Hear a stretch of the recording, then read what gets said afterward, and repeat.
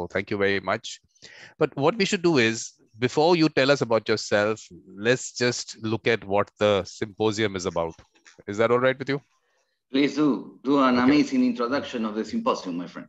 No, I don't. Yeah, but the thing is, look, I don't really like to talk so much because I think it'll be a repetition. But basically, the concept being that let's look at indigenous peoples, let's look at how they have been doing mediation, because I feel that we moved into a direction which is a little too technical. And of course, with the court system, it's coming through the court system, definitely. I just think that the direction, because of that, has gone totally, I mean, into something where you are actually putting a gun to someone's head and saying, settle, otherwise it's going to take you so many years and so much cost. That's not the way we want mediation to go forward.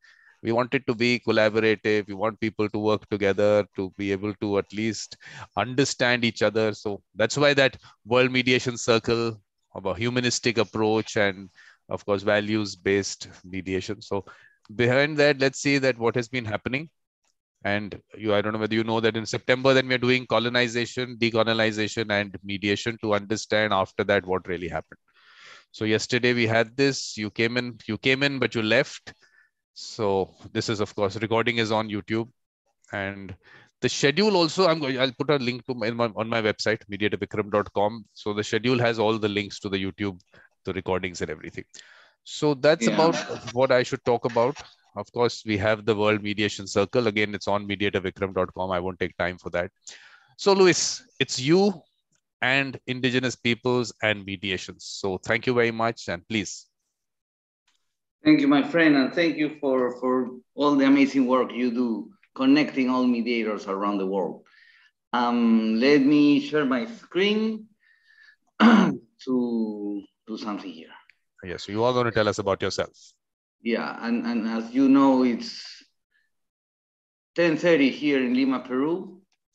And good morning for you and all the people on that side of the world, that part of the world. So I'm going to share a case of foreign investment and indigenous people and how I help to go from conflict to a more strategic alliance between this company and the community. Some of our audience and our colleagues know I work with individuals, groups, organizations, governments to use negotiation and consensus building skills and strategies to advance their interests, improve business and working relationships, and deal with conflict more effectively. So this is our world with a lot of indigenous people all around the world, and we are having an amazing communication between India, to your right, and Peru, to your left. So the case that I'm going to be sharing, it is, if the screen moves, but it sometimes gets slow. So it went out. I'm sorry. Okay, let's see if it works. Okay, so some of my work, a lot of my work deals with indigenous peoples and communities in Latin America. Here are pictures from Peru since 2011 and 2018 when I did this work in Ecuador that I'm going to be sharing with you. And then I had the opportunity to serve the Peruvian government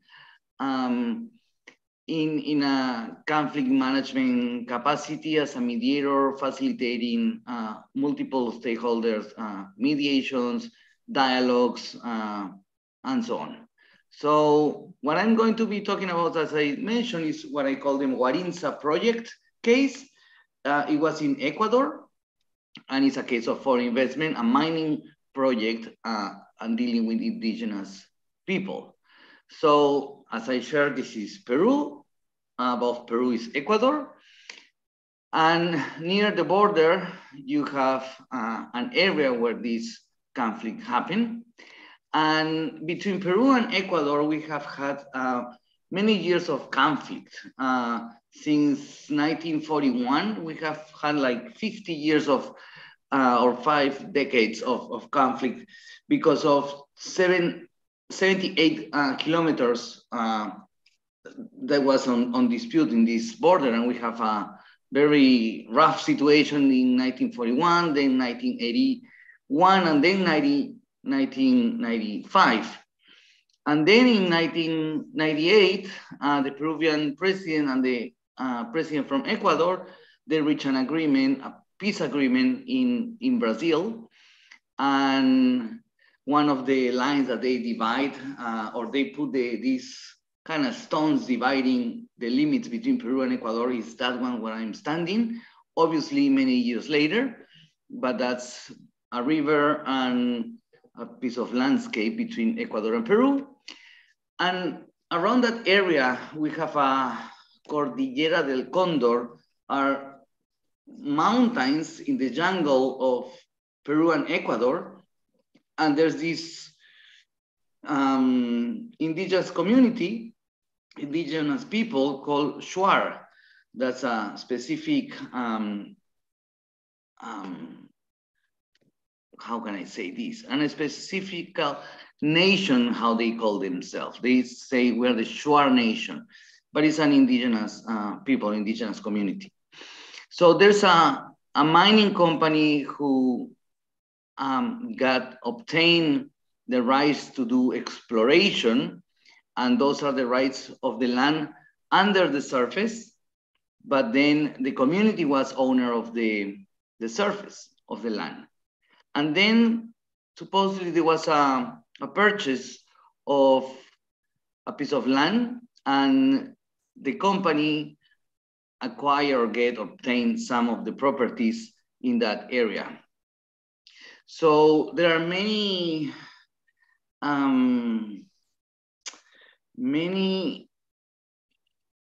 little communities in this area.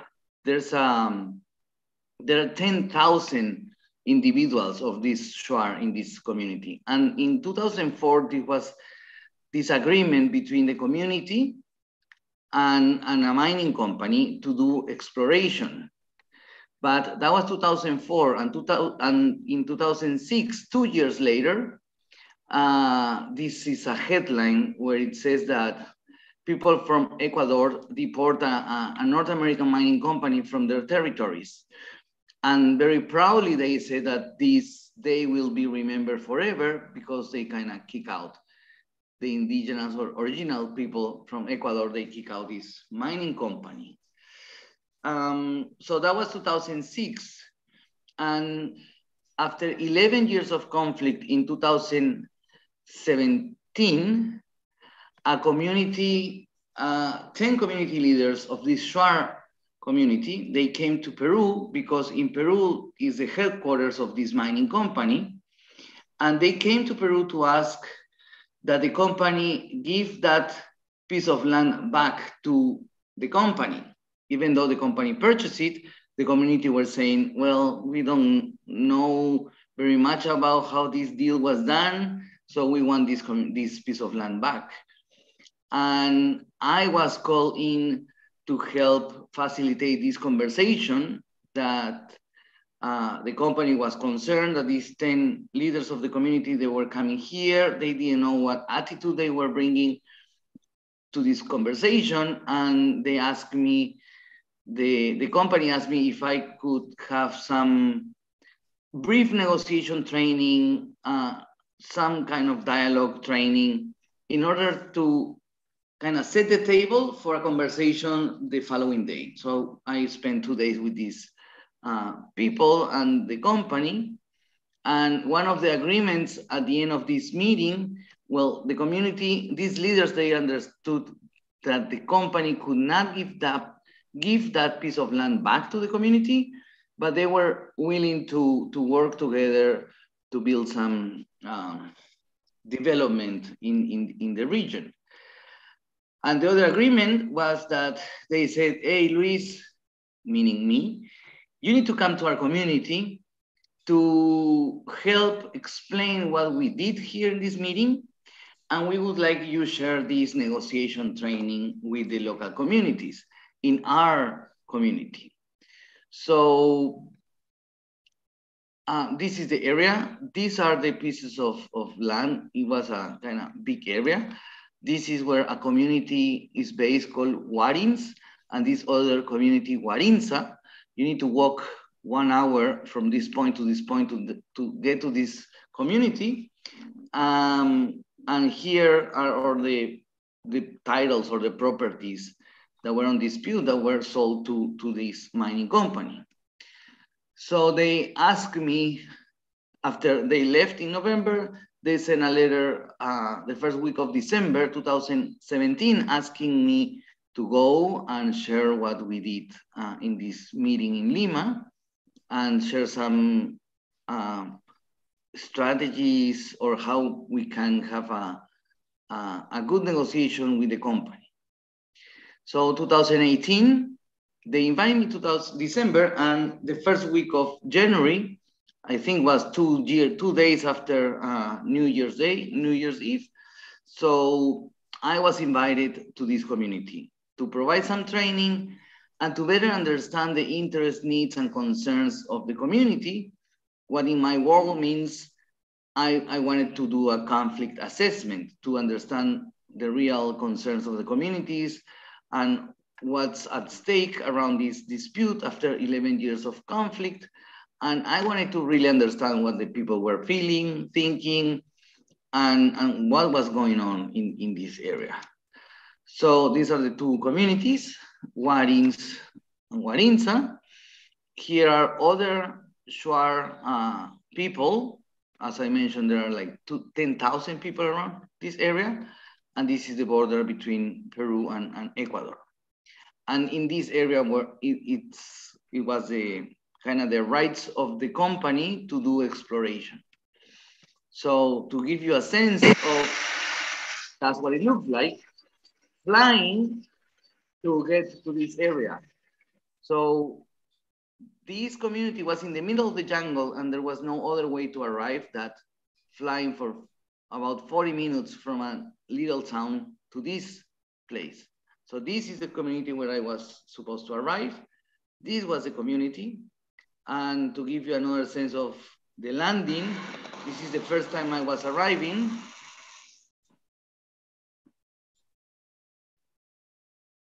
And it was a very rough landing, but. But Luis, you also have to tell us, what was your heartbeat at this time? I was almost dying. I spent all the flight praying for my life because it was very, very complicated. So that was the landing, and the people were kind of receiving those are the little kind of townhouse, and that was it. So I got there. I did really feel like Indiana Jones arriving to this area. That was January 2018. And the purpose was to share our ideas or what we did during the training in Lima, this negotiation training, and do this stakeholder assessment in Yavi, that's one of the little tiny communities, to understand the real grievances and potentially craft a proposal that the community could send to the company called Lowell. So it was a deep process of understanding between, like the purpose was to have a better understanding between the company and the community. I'm sharing here some information about the training, how people think, how people engage, the attitude. Are we being competitive? Are we trying to be more collaborative? So this was the area where I was working on or sharing this. At the end, everybody was happy. We share a meal. And here you have a little tiny picture that I have bigger, and it's called Sansa, because when I got there, they told me, hey, do you know what, Sansa? We shrink the heads of our enemies. And I guess I feel very welcome when they said, well, we don't shrink the heads of bold people. And they kind of start making fun. And well, this is a picture of this head already shrink. And this is a picture of my kids and actually a display in a museum 2 weeks ago that I was spending time with my kids in the United States. But anyway, so we had this great conversation, these 2 or 3 days with the community, listening people cry, scream, a lot of grievances, pain, suffering for the situation, a lot of misunderstanding. And the community said, well, we want to talk with the company, but we can have a dialogue process. But first we need to have a prior consultation process, which is a process under the law or the 169 ILO convention, the International Labor Organization. But they said that the company must commit to give back these titles of the property to the community. So they said, we can talk, but first give us the land you own us, because, well, we sold it, but we were not sure how that was done. So you just give us the land back, and then we can start talking. But that was the idea. And then we can participate in a dialogue process, work in a development plan for the community. And we also want a compensation or an indemnity to the communities for the damages and suffering caused by this problem. The thing is that this indigenous community, they have a different relation with the land.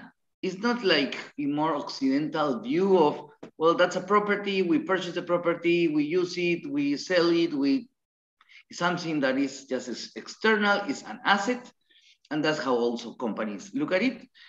But in this case, they live on that area. So they say that it's kind of, their land is not only their Walmart, the big grocery store where they go and buy or obtain all the things that they need to live, but they also say that the land is kind of part of them. It's an extension of their bodies. Is some other communities around from the same Shuar community, other kind of little, I would not say towns, but little community, little gathering of people, they were saying, hey guys, you sold the land. That means that you are not a full, completely Shuar anymore. So we may go get rid of you guys and take the land back with our own hands. So this community was scared, a lot of times scared, because they were saying, well, maybe our brothers, our cultural brothers are coming and taking the land back and they are going to kill us all. So for that reason, they were saying, well, this selling deal it caused all this damage and fear in the community. So the idea was for me, they gave me the mission to go to talk with the company and explain this proposal. And then I went back to Lima. I talked with the manager of the company, and I explained what the community were proposing, and they told me, well, this gentleman told me, this needs to be reviewed by we Canadian executives, because this company was owned by a Canadian company. And after a few days, he told me that they were open to have a dialogue process in which all issues could be addressed. So when we were in Lima, they said, we cannot talk about this property as an asset, but now we can talk about it. But within the dialogue process, well, the community were saying, well, first give me the land back and then we can talk. So in February, the following month, I was supposed to go back to the community and tell them what was the response from the company. So I went back. And then I informed what the company thought about the proposal from the community, and that the company say, we can talk, we can have a fair process, we can talk about all the issues. And that was one of the purposes. And then I also wanted to keep collecting information, gathering information to understand more deeply what were the interests, the concerns, the hopes, the worries, aspirations. And I did a visioning exercise. So I asked the community in order to maybe to set up the stage, I said something like, stop thinking for a moment that if there were not conflict with the company, would it be possible for you, community, and the company work together and see a future together? And if the company was able to help bring some development, how would that look like? So we did this visioning exercise. I did some drawings, but the company kept saying, we want to send you a new proposal. But first, the company needs to return the title. And then we can talk about benefits, the mining project, and whatever you want. But first, you need to heal the relationship. You need to heal the wounds that cause this drama, this situation. And in that conversation, I explained to them that dialogue is a process in which people can talk, but there are some preconditions to have a dialogue or a working premises, which are not everyone is going to be super, hyper, 100% happy. But indeed, well, there's no perfect solution, but everybody needs to be better than what they were before. Also, that's another premise, is that they need to think if they really need each other, meaning, can they do things better together than by themselves? And then it's also important that they reflect that not everybody knows everything, meaning there are things from the community that the company doesn't know. And obviously there are things about the company that the community doesn't know. So it's an opportunity to learn together about the situation and about the future that they can have together. So this was a visioning exercise that we had with the community, working with a lot of post-its. And then the result of this visioning exercise had to do with health issues, education, infrastructure, housing, energy. They want internet, they want to build roads, they want to improve or industrialize their local products. And we draft another proposal to go back to the company and say, well, this is what the community is saying. We want a community development plan. We are willing to have a plan for the mining project, doing exploration and exploitation, but you need to socialize or inform everybody about this project, not only our community, but also other organizations or larger organizations that gather many of these Shuar community. There's this PESHA or PSHA, that is a kind of federation of Shuar centers of different communities that gather many of these population. They also talk about the prior consultation process. They were saying, well, maybe we can give you an exploration permit for 7 years. And they start talking about other proposals. So I went back to Peru, but before going back to Peru, I also had the opportunity to talk with some public officials in the Ecuadorian government, and they were open to mining, but they had to do it in a more responsible way. So that was February. And in March, I had the opportunity to go to Canada to talk with some of the executives of this mining company to learn about what they know about the situation in Ecuador, also to learn about their interests and aspirations, and see if there are some options to develop and see and think together if there's some creative thing we can do in order to address or satisfy the interests of all the parties involved here. For me, it was also an opportunity to learn about some of the business and experiences of the First Nations in Canada, which are also indigenous people, and other participants in this conference in Ecuador, in Canada. So I met executive from Canada and other people also from Ecuador.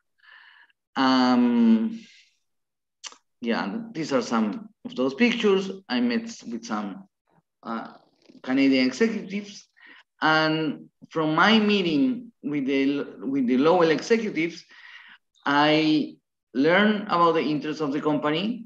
I explained the current situation and what the community wanted or the interest. I also wanted to learn about the decision-making process, because if the community wanted that the company give the land back to the community, I wanted to know how the decision-making process and how the company should proceed if they were willing to give this piece of land back. So I was wondering what has to happen so they can decide what to do with the current title or the property land. So by the end of my trip to Canada, I had a better understanding of, I knew about the interests of Javi, of this community. It was an identity issue, the land title conflict, and they also wanted to be in a better position, better situation. They wanted to get some development. And the company's interest, they wanted to do exploration. They want to construct and exploit this mining project with high good standards. And they really wanted to learn also about what was the problem with the community. So what they really care about the community. So I also wanted to know the concerns and aspirations of this FESHA, this federation that I mentioned, that gathers all these Schwarz centers. And they also wanted to talk with this community, these groups of communities that supposedly represent a larger group of people. So the company also wanted to contribute it to the development of these communities. And that was in alignment with Javi's interest.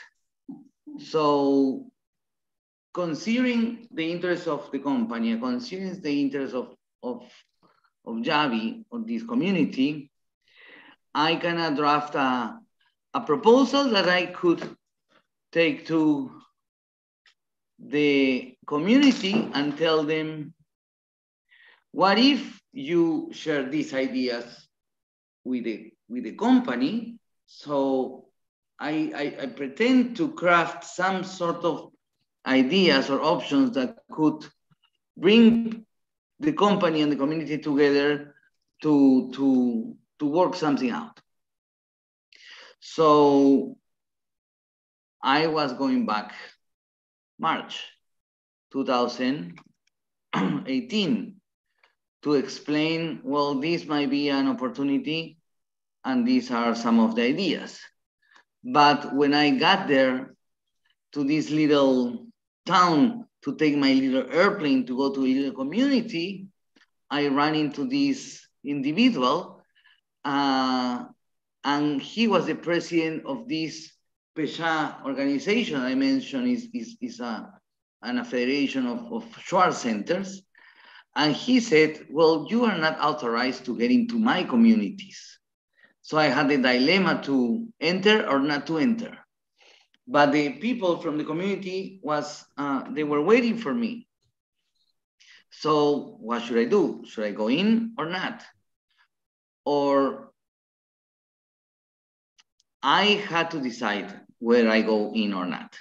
So I said to him, I highly respect your authority, your hierarchical way to organize your communities. And I didn't know about you. I mean, I didn't have the opportunity to talk with you, but actually I'm coming back from Canada talking with this company, and they want to talk with you because they want to talk with this federation. So, but respecting your position, I said I will not go into the community, but perhaps we can get together later next month if I can bring the people from the company from Canada. And he said, okay, let's stay in touch and maybe we can get together. So in April 2018, the Canadian company sent a new country director for Ecuador. And he came wanting to have, he wanted to know the team of the workers with this mining company that actually was not doing much work, but they wanted to do work. But he wanted to know what they were doing, how did everything started, and that was it. So in that, the same day, I had the opportunity to connect with this gentleman, the president of this special organization, and I introduced them, and I said, well, these guys from Canada, they came here, they want to know about you, they want to know about your organization, and they are interested in going inside the community and explain what the company is really thinking and what the company wants to do. And so the president of this organization, he said, well, you can go and I will send a representative from their organization and he can go with you and you can explain what you want to do. So the next day, we went inside the community and this executive, he presented the idea that the company had, the understanding of the community situation, and he kind of did a comparison between how the decision-making process works in a company, comparing that to the decision-making process in a community.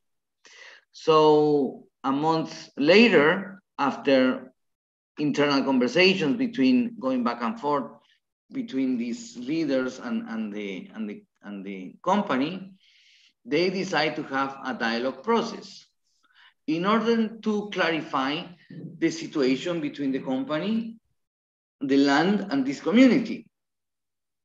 So that was May 2018. We set up kind of roadmap for this dialogue process.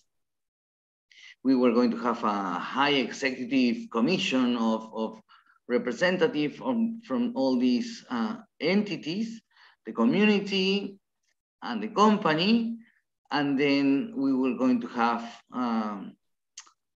meetings on regular basis.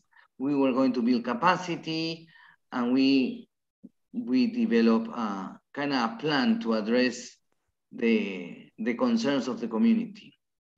So that was May, and in June, the following month, we went in the community to explain the agreement that was reached between the company and these leaders, and the agreement was we're going to start having a dialogue process. And one of the conditions was that after every meeting we have, like the company and the community, or the community representatives, and this organization,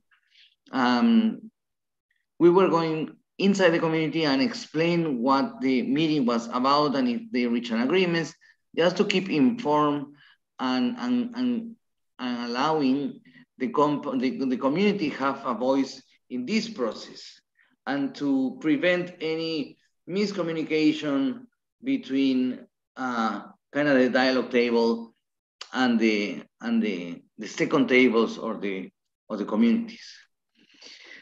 So one of the things that the community were saying, as I mentioned, is we want this land back.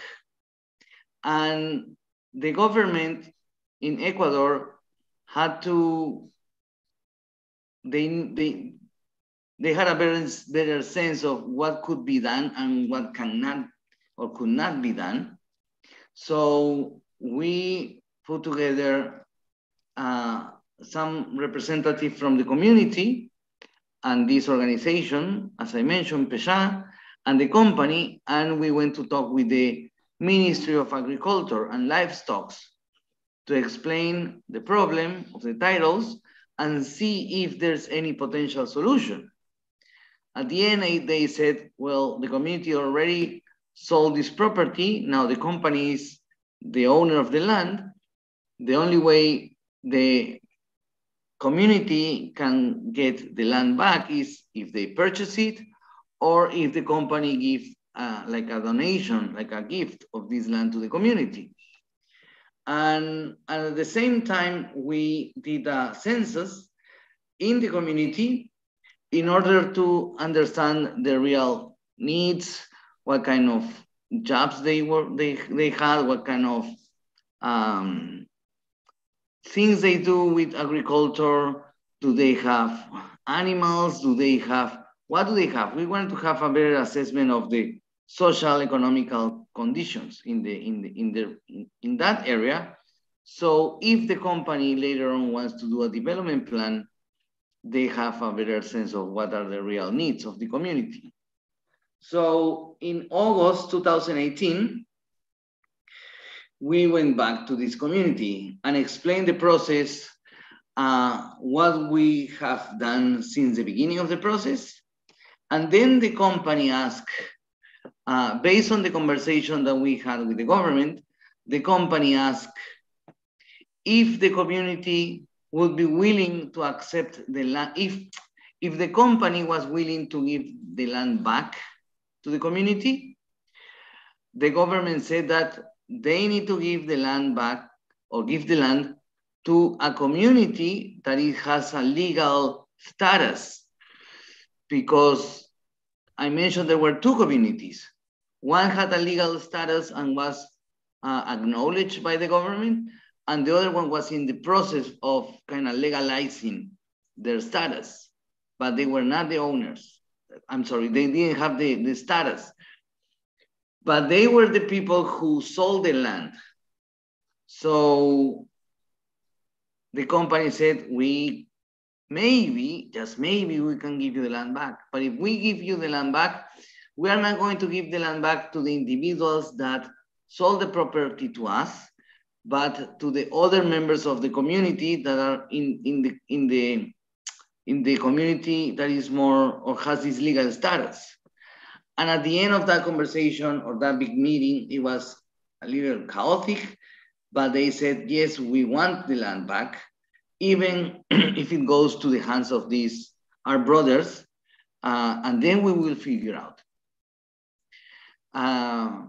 In that session, it was very interesting because they switched their names because they wanted to have the community that didn't have the legal status. They wanted to have the name of the community that had the legal status, and then the other community got the name of the mining project.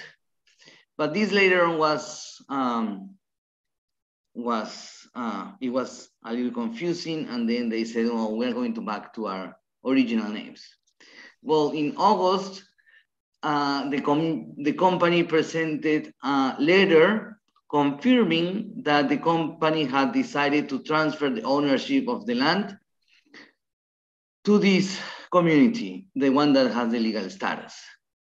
And at the same time, the Ecuadorian government had to do some work or need to do some verification in the region, in the area, to see if the company was working or not. And then we had the opportunity to help the company, help the government to get into the community in order to to verify that they were not working and they were not using or polluting water, and that was part of the process. So in September, the company had another meeting in this dialogue process, and it was also an opportunity to explain the Aboriginal Economic Development Corporations of Canada, explaining how in Canada, sharing the experiences of Canada, that Indigenous community can work with mining companies or other companies and get some development. And they also explained that the process of giving the land back, it was going to take a little longer than they were expecting because there was some confusion in the public records. So then we had an opportunity in October. The community and the company, they were very proud of this process, and they said, we want to talk with the government. We want to explain to the Ministry of Mining the process we are following, and that we are going to get our land back. And they wanted to invite the Ministry of Agriculture, and there was a preparation session to go to talk with the public officials. We went to talk with the public officials, to talk with the Ministry of Energy and Renewable Natural Resources. Later on, this changed to name of Ministry of Mining, Energy and Mining. And kind of we start talking with the government, preparing the condition to get the government more involved in this process. And at the same time, we were doing these workshops to identify more needs and problems in the communities. So, because if we wanted to develop a development, we want to work on a development plan to benefit the community, we really needed to know what the community really cares about. And that was some exercises that we did. And at the end, we prioritized the result of this. And there were many items or topics that they wanted to address. And in November, finally, we talked with the Ministry of Energy and Non-Renewable Energy and Natural Resources in Quito, the capital of Ecuador. We explained the process, and we invited him to go to a ceremony that we were going to organize in order to get the property back to the community. But So Luis, yes. Luis, you skipped some slides. I know it's late for you, but they must be important, the ones you skipped. What slides? Before that, I think you skipped some. Before that, was there something that you skipped? No. Okay. I mean, I didn't read all these details. Okay, let's have a look. I mean, look, everything that you're saying is so important. You don't realize this, but this is really important for the world to know that you actually went through this entire process. You can understand this is a problem everywhere. So I'm just thinking that you should take people through everything that you put down there. Yeah. Okay, my friend. Well, and actually, the government had to give the permit for the company to work on exploration. And actually, the community were saying, well, there's no formal prior consultation process in Ecuador for mining projects. And they said, you can do a pilot with us. So you can start doing this prior consultation process with our project. And they were kind of getting a sense of ownership of all this process of what was going on. So in 2018, they had this ceremony, and there was the signing of the contract for the donation of the Lowell land to the community, and the celebration of the restitution of these titles without any conditions. Meaning, the company understood that if they give the land back to the community, with no conditions, meaning you don't need to give me anything, I will just give you the land. They were going to start a healing process, and the community may see with better eyes the company, and the company can have a better face with the community. And they were kind of, I believe they were genuine, and that's why I was helping, fostering this dialogue process. So then we have this big, the declaration of Warinsa, the victory of dialogue. And actually I wrote this based on our meeting in which everybody were sharing their ideas from the community and from the company, what we should write in a victory speech for dialogue. And that was what we posted. So that was November, and the following months, in Christmas Eve, Lowell present a proposal for a memorandum of understanding to the communities and to this organization PESHA that I mentioned, is like the Federation of the Centers, the Schwarz Centers. And they present a proposal saying, this is what we would like to do. Please have a moment to read it, review it, and we can have a meeting next month and see what's your reaction. So this memorandum of understanding, it was also including many of the ideas, interests, and options that came up during this dialogue process. So the next year, January, in the little town of Macas, the High Commission, the Dialogue Commission, we got together. They also invited the Ecuadorian government, and they explained that they wanted to do this consultation process, and they start reviewing and modifying this proposed memorandum of understanding. And the community said, the leaders of the community, they said, well, we are reviewing this and we are going to take back to the community, and we are inviting you, company, the January 23rd to the community, and we will give you an answer or response to your proposal. January 23, 2018. And that day, they were invited to the community, and the memorandum of understanding was signed. So Lowell was invited to the community to be part of this General Assembly. And now they have the two communities getting together, and they signed this agreement that the purpose was, we are going to do a joint study of the subsoil, because we want to understand what's the value that is under the surface of our communities. Then in February, the following month, the president of PESHA, this gentleman, he invited the company to a session of this federation in order to explain what was the dialogue process like, how the donation of the 26, how they gave back to the community. Then they explained the memorandum of understanding and what was the meaning of that, what was the purpose of that.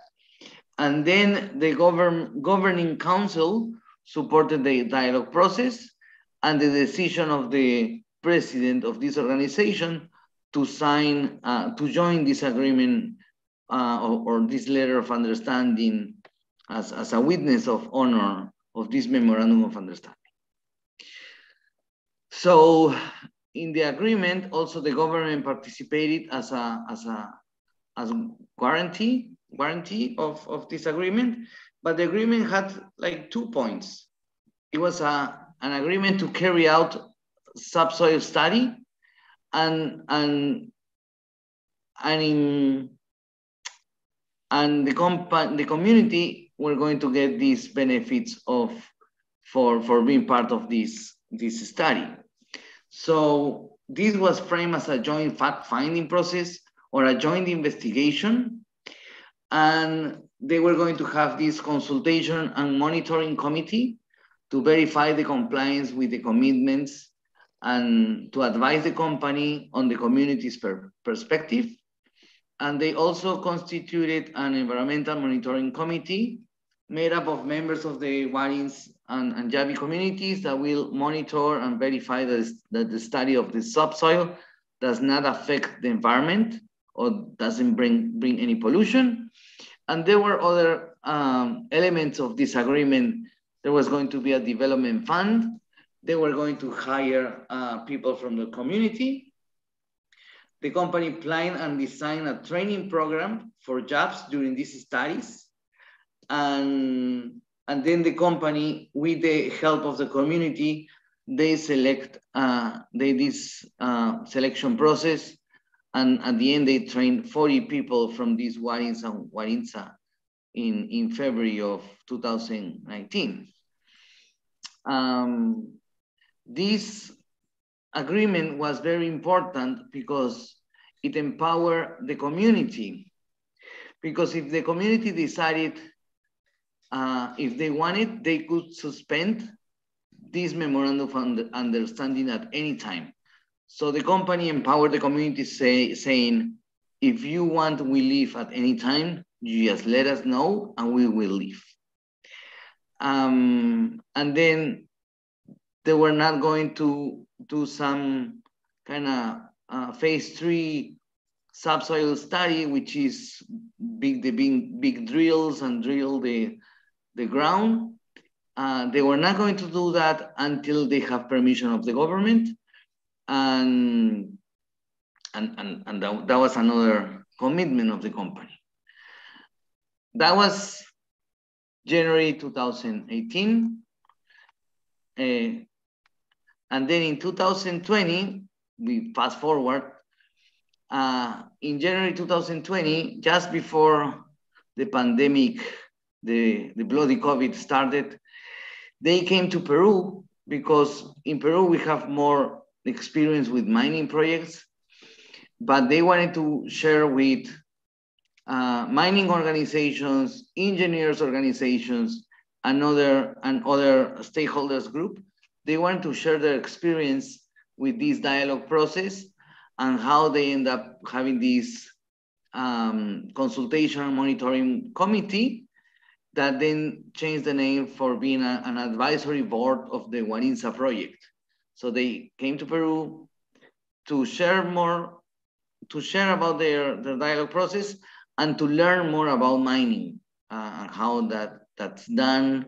And I help. Well, with my colleagues, we prepare a program that we call it From Fear to Value in Mining, in order to explain how the mining process, how to prevent that ones get impacted, how can you obtain the benefits of these projects, and then we expose them to other areas where they could learn more about mining, more kind of hands-on experience. This is not a real mine, but it was like not a museum, not an amusement park, but you had the opportunity to see a little flavor of what's a mine and how it works. And when they went back to Ecuador, it was the first drilling machine arriving to the area, and they were already trained, and they start working on the area. Then we had a kind of second tour of other new members of the advisory board of these Warinsa and Yavi Shuar communities of Ecuador. they came to Peru to learn more about mining. And in March, they went to Canada to explain what was the process that they had, how they reached an agreement with this company. And actually, they also met a public official from the Ministry of Mining in Ecuador, or Mines in Ecuador, and they also met the Taltan native people, which are indigenous people from Ecuador, from Canada, the First Nations in Ecuador, and they also learn about these Aboriginal Economic Development Corporations and how they take advantage or grow together with the companies, and they learn about these strategic alliances with business and companies that work in different areas, properties, development, develop economic independence for these indigenous and native communities in Canada. So the idea was that the native in Ecuador learn about these experiences in Canada. So we fast forward a few months, and now they are working on this project doing exploration. They are having results of what they are identifying on the subsoil. And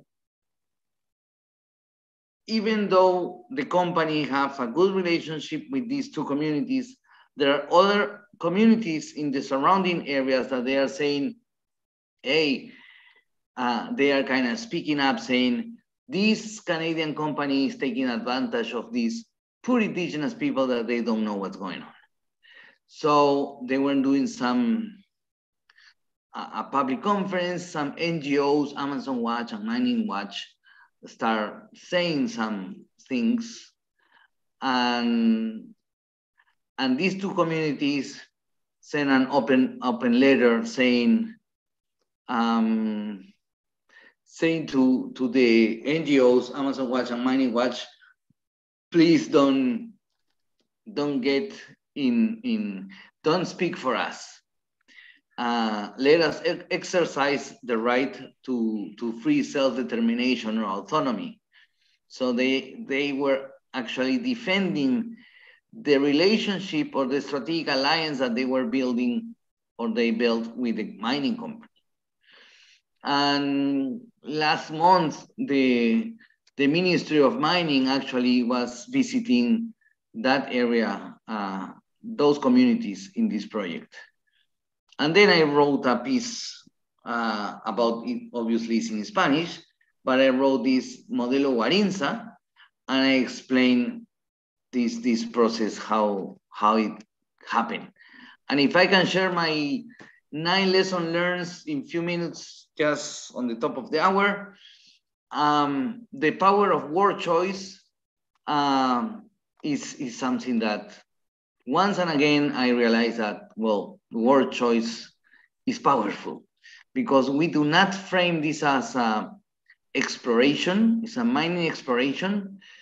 Just because when you mention exploration, people think about exploitation, meaning we are taking all the minerals and we are making us rich based on the minerals we are taking from the ground.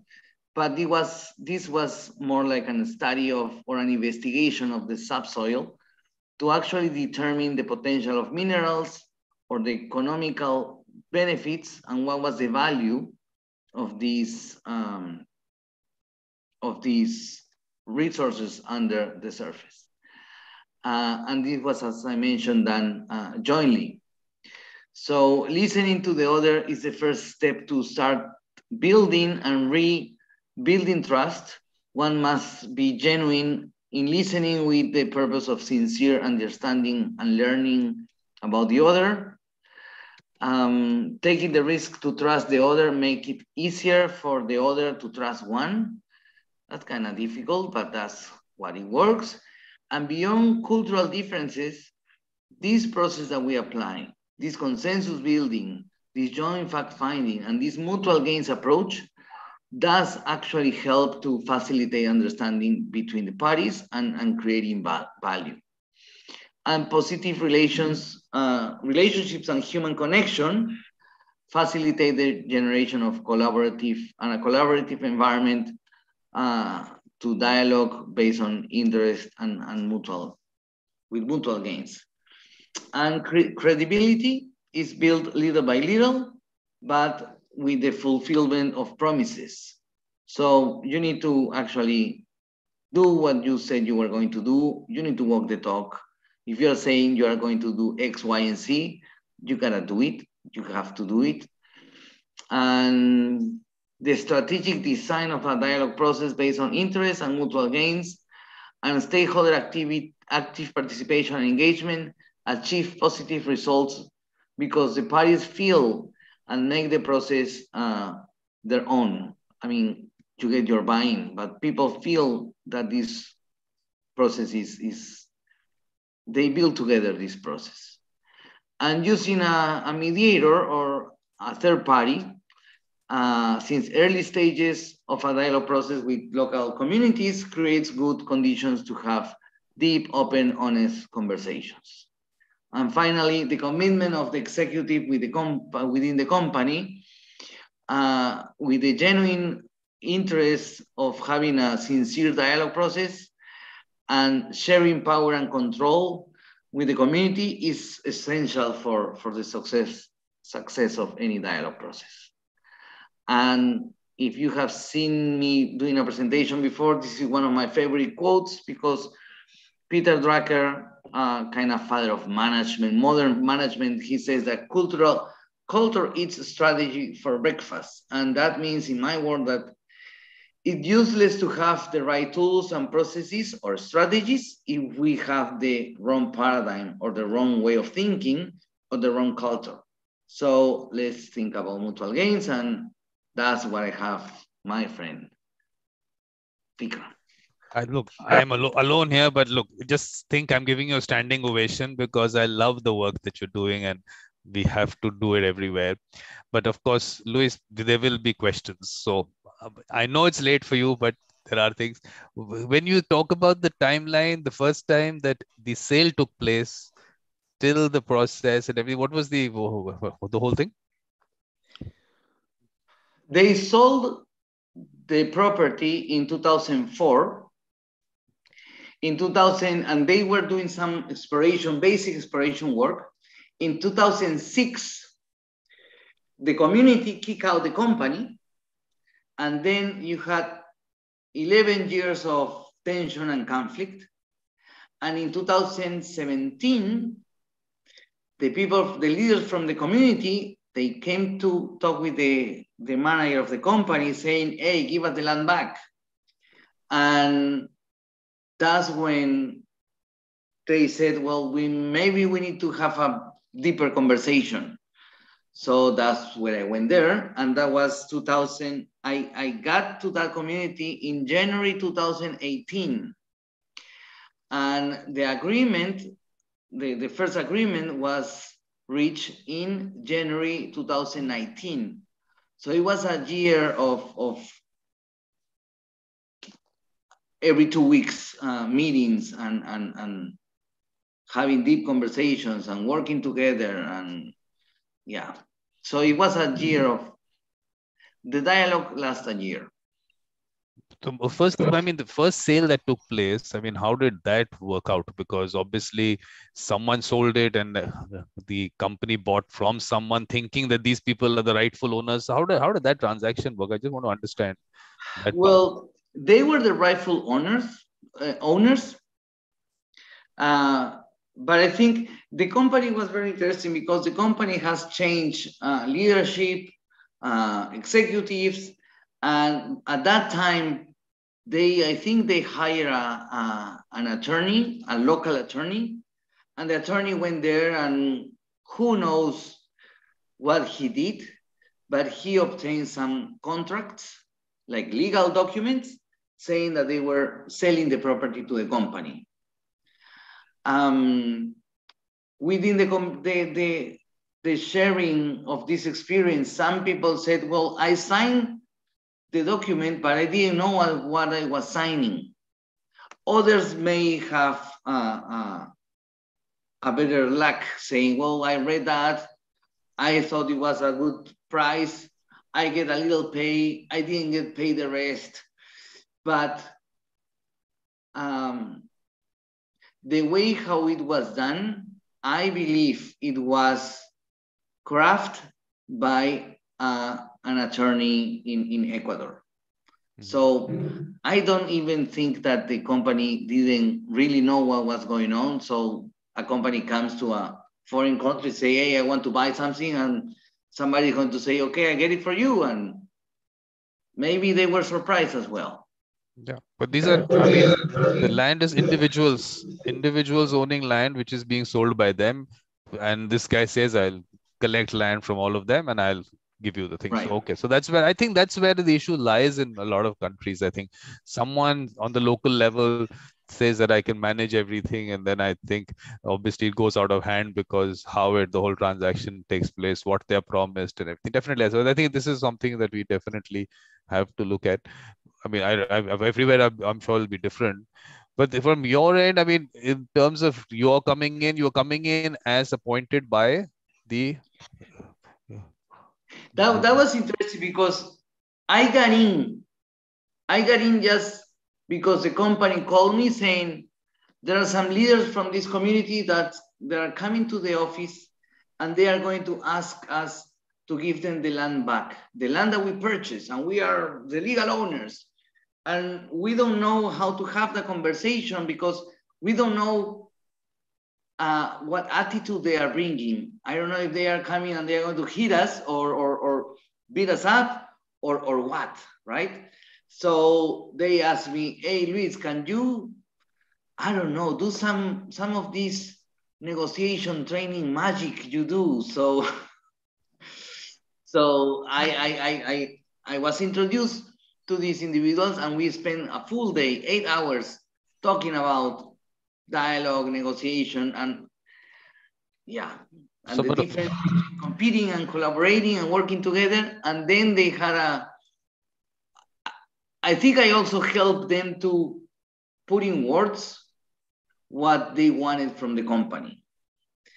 And that was the first day of training. And then the second day, I helped this conversation flow. So at the end, the company said what they were thinking at that time. Hey, we want to help you develop. We want to work on your area, but we cannot get rid of this land. We cannot give you this land back because it's an asset, and the asset for the company has a value, because in that way we can obtain more money to do more work, and you have like a warranty because you have land and it has some value. But on the other hand, they later on realize that, well, what's the value of this land if I cannot use it? I cannot even, I have rights to do exploration, but I cannot go into my piece of land because people don't allow it, and I have a conflict.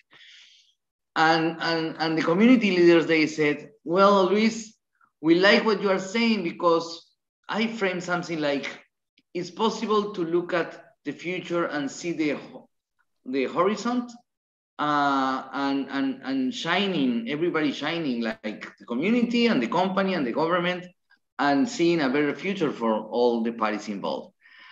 And they asked me, okay, we like that.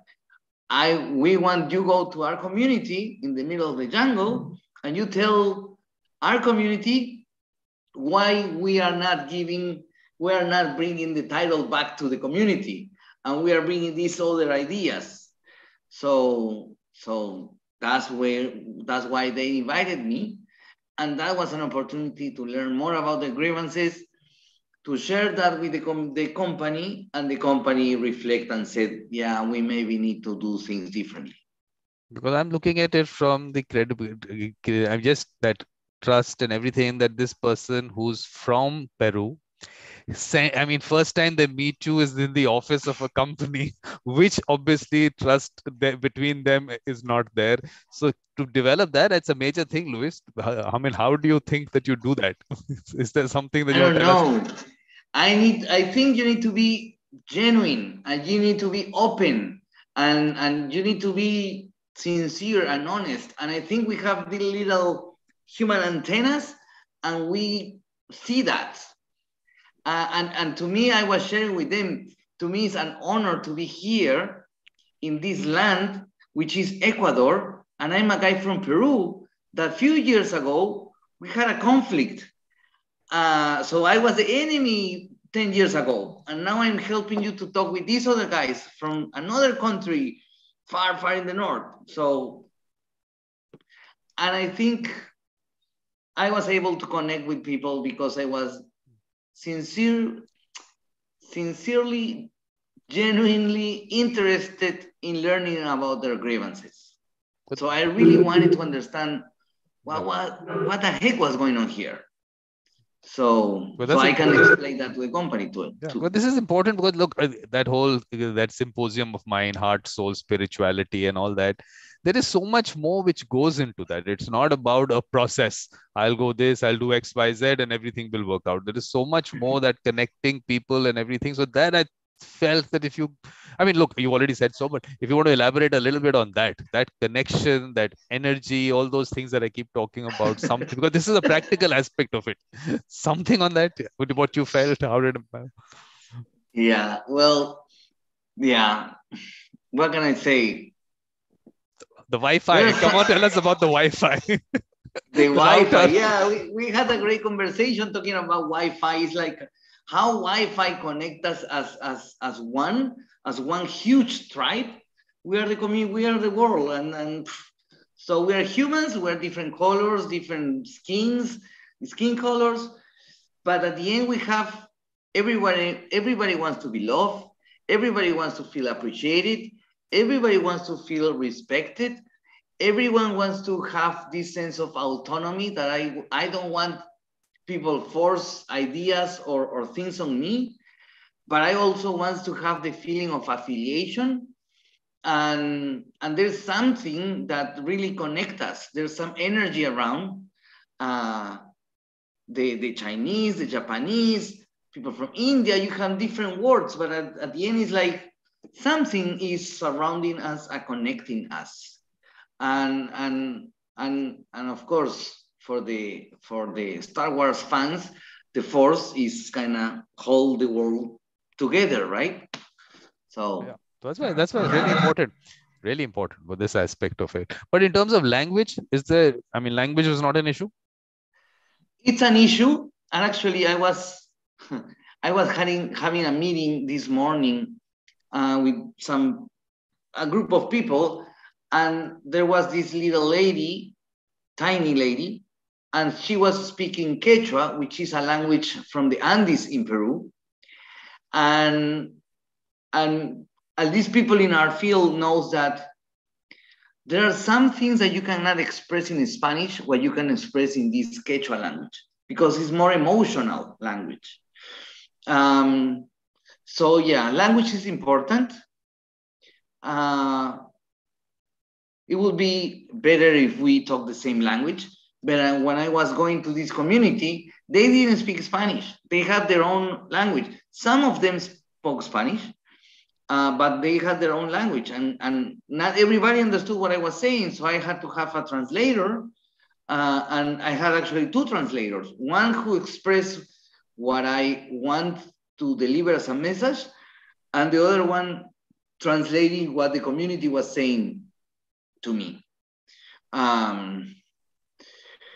But as you know, most of our communication is non-verbal communication. So it's body language, and it's your eyes, it's your smile, it's your I don't know, your seriousness. Is sincerity to the process, sincerity to the community. I mean, those are issues which can only be a connection, which is the Wi-Fi connection. Yes. But in terms of you're saying something. No, I was going to say, I read somewhere that honesty is the best policy, and it's a quote that I like. But I think I will mention honesty as the best policy, and Wi-Fi connect us. I mean, it may sound silly if we say to somebody who doesn't know the context of what we are talking about, but kind of, yeah. No, it's good. What that little clip that you took out from our discussion, I think kind of explains the whole thing. I mean, which people, because these are things which are there, but not, I don't think even science has words for these things. So people should know that there is a lot more which is happening there. But in terms of the community now, are we seeing an inclusive aspect of it? Or like, I mean, let's look at it from the women or the other influencers in the community. How do you take all that together? What do you mean? Look, in the community, one is of course these community leaders who come out, and of course you're there with them, but obviously at the back there are a lot of people who are the influencers. So now you have to definitely take everyone into account, and of course also on the other end, please tell us about how the role of women in the entire process. Yeah, well, it's funny because the whole gender issue is very interesting, because I think men know that women have more power than they think they have, and we kind of as men, we obey more than what they think, if we put it male and females. But in the community, the leaders are the ones who try to guide the whole community, but at the end is the community the one that think and speak up.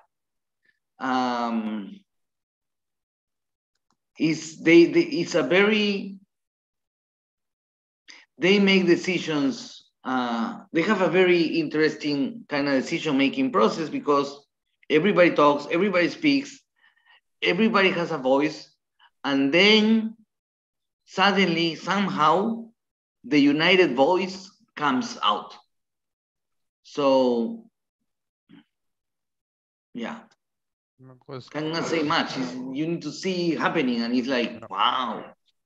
Yeah. Exactly. Because I mean, getting the right people to talk to directly sometimes would also help, because I'm sure they have things to say which definitely the community leaders might not put across, but to explain to them, maybe sometimes a direct communication will also be required. So I'm sure you were definitely looking at that. But tell me, I mean, in terms of this president of the PISHA, whatever that organization, he seems to have come out as someone who suddenly became important in the process. How did that work? And then how did you handle that? Well, because of his position, he was very respected by this community. And then, you see, that's where I think when he felt included in the process, he became a very powerful voice. I think he realized that the company had good intentions, and he helped to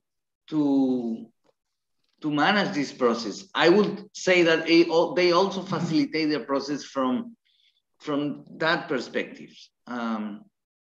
And actually, nowadays, he has an important role in the board of this strategic alliance. So he stopped working with the PESHA because his period finished, and then he started working within the community and helping facilitate understanding between the community and the company. Because as I see, he did not really have, I mean, he wasn't really taken into account earlier, and definitely this could have gone into any direction. So to be able to realize this and bring him on board and then take it forward, I think that seems to be an important part of what happened.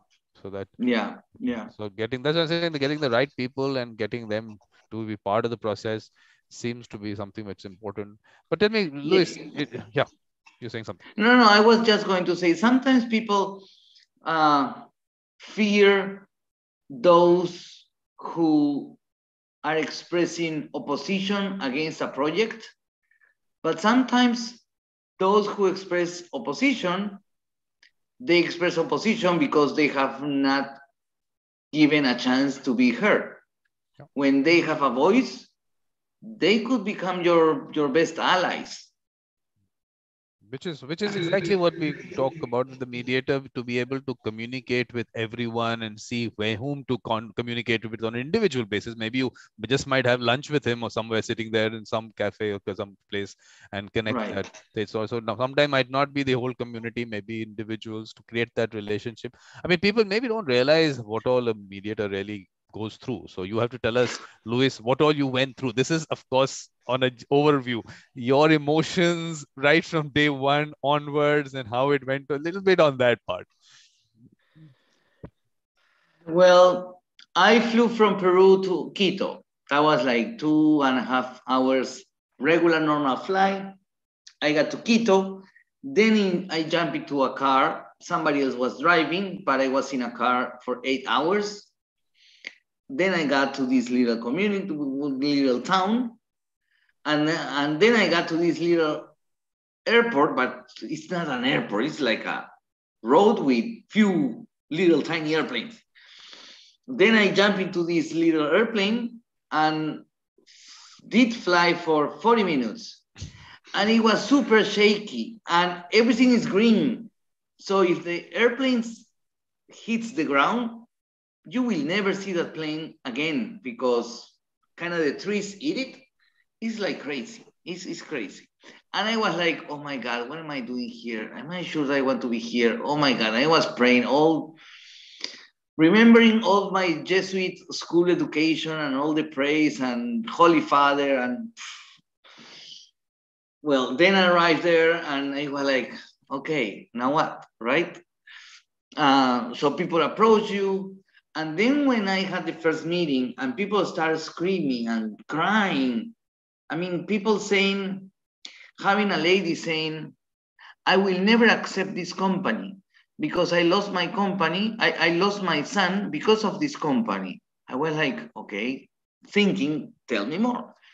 And she said something like, I sold a piece of land. And my son regret that I did that so much that he said, Mom, you are not sure anymore. I don't want to be your son anymore.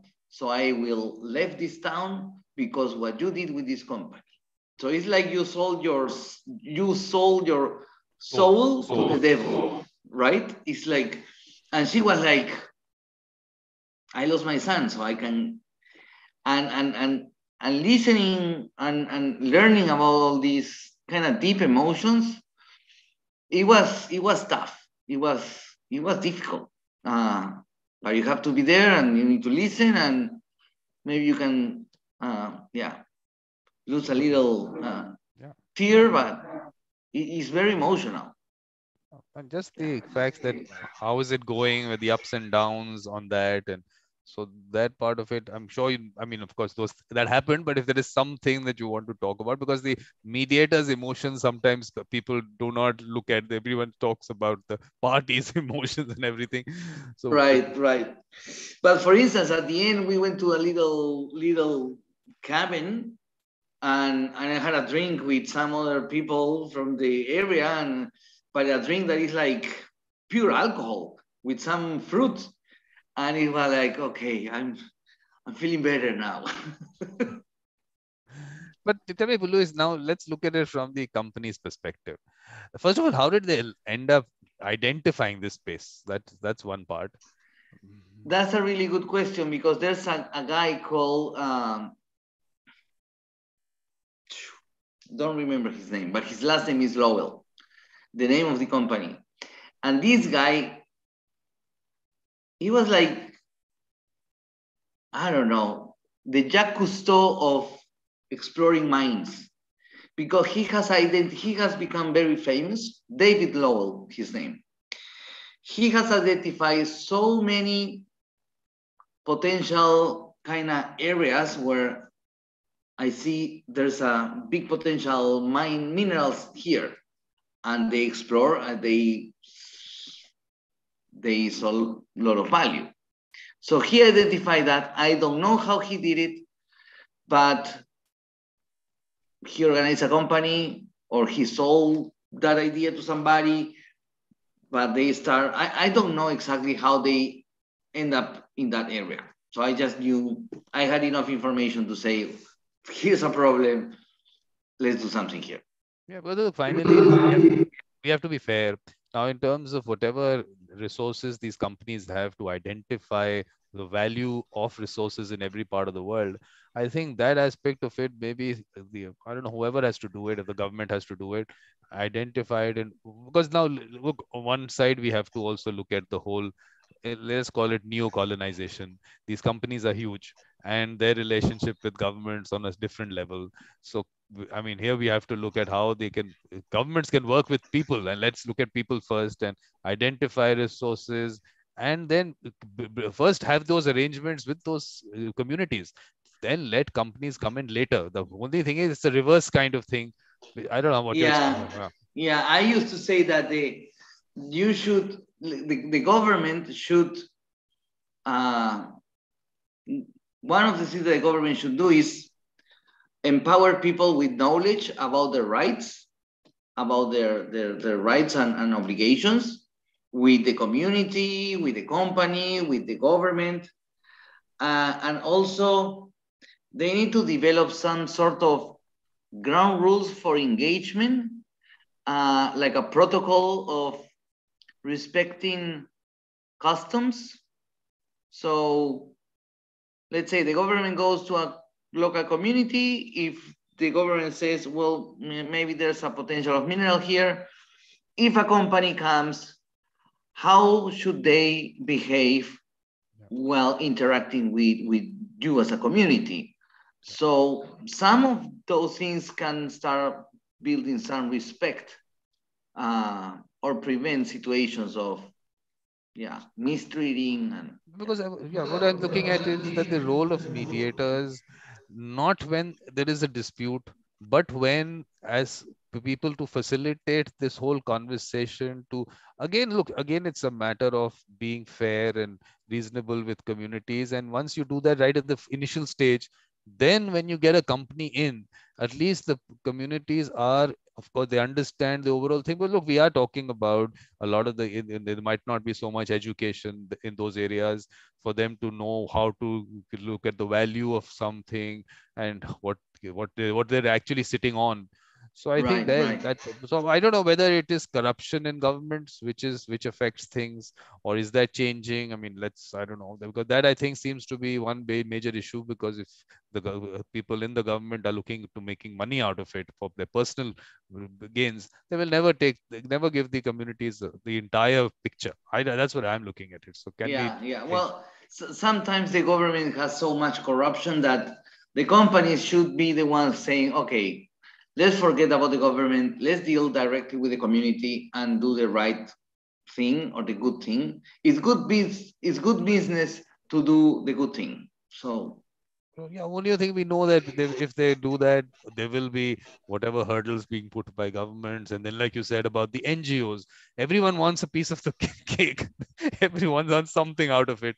So I think that part of it also, different people coming in at different times, and in some way, I mean, affecting the process and taking it, I mean, creating those hurdles. I don't know how you discussed it in Canada, but did you see that happening here in Ecuador? That some external organizations are coming in and creating these communication gaps or whatever? Yeah, there are. Yeah. I think there are everywhere. They are in Ecuador, they are in Peru. You have good NGOs, you have not so good NGOs.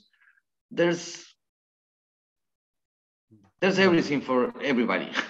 No, because that role also you are playing to explain, if the community had that much trust in you, so to be able to tell them, look, this is good and this is bad. This is not good for you. This is good for you, what they're saying. At least you present the information, right? Yeah. But now looking at from the company's perspective, I mean, did you see them as what I would call, like I said, the attitude of a colonizer, or they really wanted to genuinely work with the community?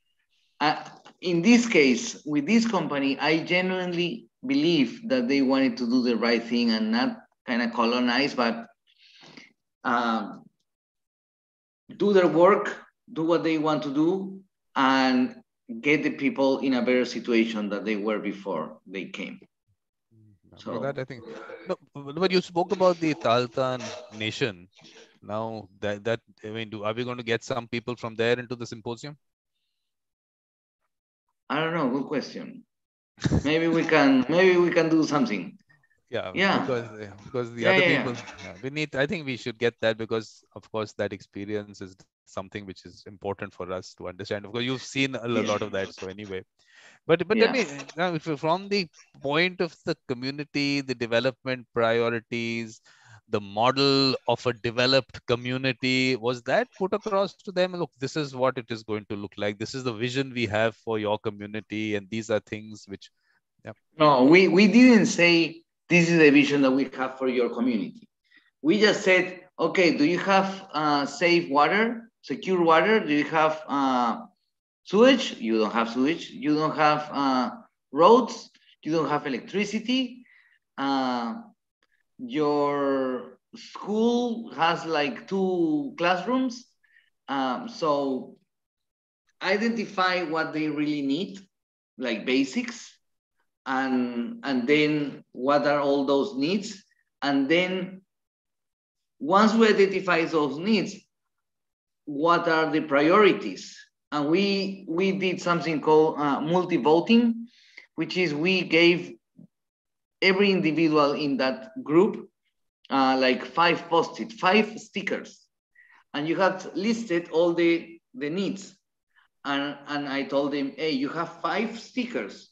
So you go to the front and put 1 sticker in each of the needs that are important for you. If there's one that is super, super important, you can put the 5 stickers on that one. So everybody got up, they were having fun, they were laughing, they put in stickers, and at the end, you can get step back and have a big, visually, you can see what's important for them. Yeah. Well, I'm just thinking that with today we have such, I mean, in terms of creating animation and even VR or everything, maybe a model where they can look. One is you talking about it. One is they can see, look, this is how a community would look with this kind of houses and this kind of school and whatever other things that you want to bring in. That, like you said, their own priorities, but to actually put it down into something. Do you think that sounds something that can be done, should be done?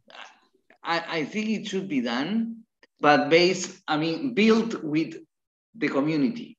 There's a process called charrette that engineers or architects use it to even develop cities, but with the community and with the interest of the community. No. So it's like a participatory design planning process. Yeah. No, So no, that would be very that's useful. interesting that you said that, because look, in terms of external experts coming in, who are the people you think should be brought in? Like you said, this is interesting to bring in someone who can a whole architectural aspect of it, and of course looking at community needs and putting it all together. So that's one kind of person. Was there anyone else that you thought was, I mean, should have been brought in or was brought in? At some point of time, I would like to see um, people with expertise in psychology, uh, because I feel people needs to be more confident, and you need to build. I don't know if it's more self-esteem, but somehow that thing needs to be addressed. Because if you don't believe that you can accomplish something, you will never accomplish it. So you need to believe that not that you deserve it as a entitlement, that okay, I will rest here and wait for the government to fix my problems, but you need to believe that you can do something. I don't know if that makes sense, but it's a very deep kind of conversation. Yeah. I mean, in terms of anyone else you think needs to be part of this process, any experts to be brought in? My friend, it's past midnight here, I and know exactly. That's why I was. I mean, look, what you don't, you don't realize. Like I've always been saying, that this is important work. And of course, time aspect. Look, you were a late night person, so it should not be okay. Last question. We'll get into that. How do you look at these relationships on an ongoing basis? Do you think there should be some kind of a joint exploration and profit sharing with communities? Should that be a model? What model would you look at? I think participation is the key, but real, genuine inclusiveness, doing things together. So I think people need to think together and do things together, having experiences together. It's not, oh, I do exploration and then I share information. It's important to share information, but what if we dig in together? We review reports together. So I think people need to be part on the part of the process. To if you are part of the process, it's more likely that you accept or are part of the result. But, but dealing with the community and the company, do you think that this was something that they would also both be open to? What I mean, yes, of course, yes. But the only thing I'm seeing in that is because there is going to, if there is money coming in that sense, in within the community, do you think it would create a different kind of environment and something there? Yeah, that's why when I mentioned that they were offering jobs and they were building capacity to do the jobs were there are not like, I don't know, maybe the community have like 500 people. You don't have 500 positions, but you can have, I don't know, 50. But you rotate and you have one position and several people from the community start working on that, right? So there are ways to bring, I don't know if equal, but balance grow, right? Because look, I'll tell you, this is where I was talking about the colonizer aspect, because the colonizer's way was divide and rule. So I see that in some parts of India where the companies have gone in and, of course, made private arrangements with each individual. So one who was offered a job now gets us financially in a certain position. So creates a different, let's call it class distinction between the community, kind of divides the community there. I mean, that part of it is also, I'm sure, happening in parts of the world. So yes, indeed. Actually, there are companies that wrong approach, but they give money and build entrepreneurs or help become entrepreneurs to the people that were the loudest, screaming against the company. Okay? And there's a difference between building individual business and building a community business. There's something called empresa comunal, like communal company in Peru. And in Ecuador, that's what we were kind of proposing, which is similar to the Canadians' economic development corporations. Is the whole community owns this company. It's not the one or two or three guys in the community owns a company and they provide services or part of the supply chain with the company. It's like there's a company that is owned by the community, they provide services, and the revenues are distributed equally to all the community. And maybe some people are going to get a little bit more because they are the ones working for the for this communal company. But yeah. But have you put this down in that, what you put down as your experiences with this project or anything? Have you put these things down somewhere on paper? Yes. These Yeah. recommendations kind of thing? Huh? Some kind of recommendations that you might have or something, have you put that down? Because learning from all that, have you reached one is, of course, these learning things, the points that you put, but in terms of this development, this is important also about what you're saying, this communal kind of a company thing. Yeah, it's important. I have done like interviews with people that do this kind of or promoting this kind of communal enterprises. But yeah. No, I tell you, you can see how your session is important, because I did not put any session immediately. The next one was yours was 9 o'clock in the morning. The next was 11 o'clock, because I know you have so much to bring in. So that's why. But at this point of time, I know it's late. It's beyond midnight for you. So thank you very much, Louis. Really Thank nice you, my talking to you friend. always. And I'll please join other sessions. The schedule is out there. I'll also send you a link whenever you can, because definitely you'll add value to it and other discussions also. So Okay, thank you my very friend. much, Louis. Thanks a lot. Take care. Bye. Bye. Bye. Thank you. Bye. Bye-bye. Bye.